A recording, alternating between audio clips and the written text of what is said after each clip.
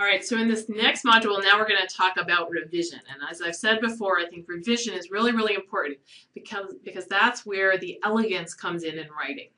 So here's some tips I'm going to give you for revision. And this is just sort of an overview. Read your work out loud, do a verb check, cut clutter, do an organizational review, and get feedback and editing help. So I'm going to go through each one of these in turn. So one of the big tips I can give you on revision is to read your writing out loud.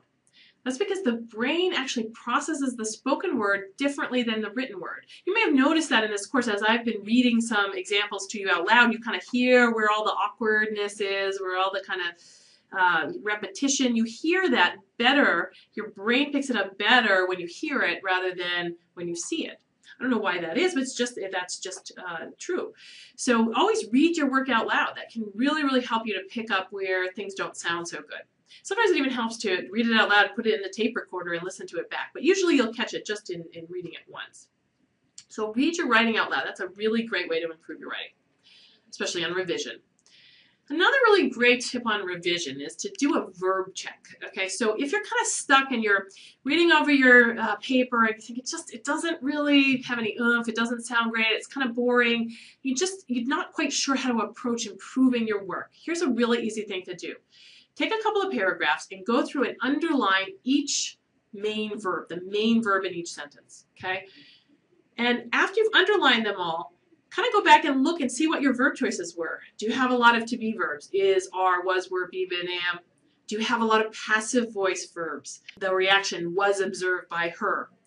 Do you have buried verbs? This is where you've got a really long subject before you get to the main verb. So we had this example earlier, a careful monitoring of achievement levels before and after the introduction of computers in the teaching of our course revealed. It took forever to get to the verb. So pay attention, very careful attention to your verbs, because as I've mentioned several times, the verbs are really what drive the sentence. If you've got good verbs, your writing is really gonna be lively and easy to read. So pay attention to your verbs by actually going through and underlining them all and asking yourself, do I have lackluster verbs, do I have passive verbs, and do I have buried verbs? If you have any of those things, rewrite your sentences to avoid that. Use the thesaurus to find some good verbs. And as I've also stressed in this course, you need to go through and revision and cut your own work. And that's hard to do. It's hard to cut your own work. But now that you've done a lot of editing practice in this course, hopefully you've become better at noticing some of these problems and cutting unnecessary clutter. And you're going to be doing it on your peers' work this week, and so that'll also help you to practice. So things to watch for. This is just a little review of what we did in week 1.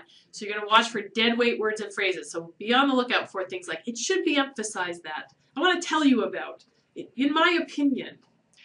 Empty words and phrases. These are things like methodologic, basic tenets of, important, that really don't add anything to the paper.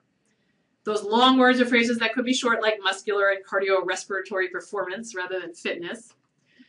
Also unnecessary jargon and acronyms. So as I've mentioned before, try to catch yourself if you're using a lot of acronyms and go back and replace those with the actual words. I would stick to only the most commonly used acronyms.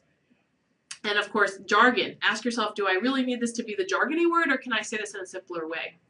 Try to catch repetitive words or phrases. So last week we had the example where they had said teaches clinicians, and then in the next sentence they wanted to have something different, so they said it guides clinicians.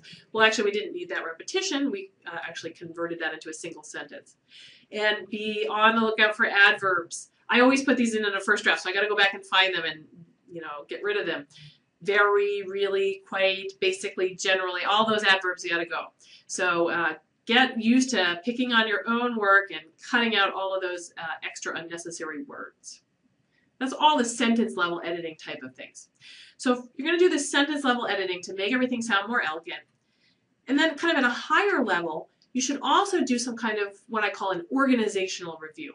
And the way that I do an organizational review, I actually do this for students. So in the margins of their paper, for each paragraph, I'll tag each paragraph with just a phrase or even a sentence that sums up the main point. Like this paragraph's about pathways. So I might even just write pathways, mechanisms, on that paragraph. And I'll go through each paragraph and I'll give that little tag. And what I inevitably find is that there are multiple paragraphs with the same tag in different places in the paper. So then I move those paragraphs around so that I improve the logical flow and bring similar ideas in the paper together. So it's a really easy thing to do. Just go through your whole paper. In the margin for each paragraph, write down in one or a couple of words what was the main point of that paragraph that I was trying to get across. It helps you really evaluate how well you structured your manuscript. Hopefully, if you did a good job on your pre-writing, what comes out in your first draft is already well organized. But sometimes, things happen and you get something that doesn't have good organization. Now you got to go back and you got to pick that up, and you've actually got to do an organizational, a structural revision. That's much harder to do than just sentence level editing. So hopefully you don't have to do too much of this, but a way to kind of point out where you might need to do a little bit of organizational review, big picture, moving things around, is to do this kind of tagging exercise.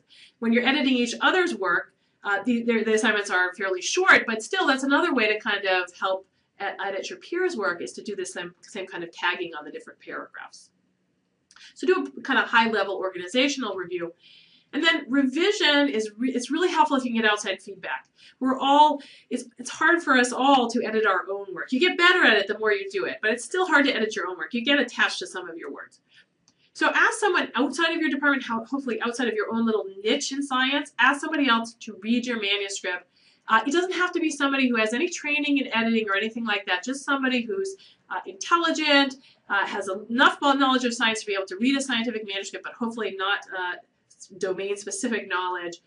And make sure that they can tell back to you the main findings, the take-home messages, and the significance of your work.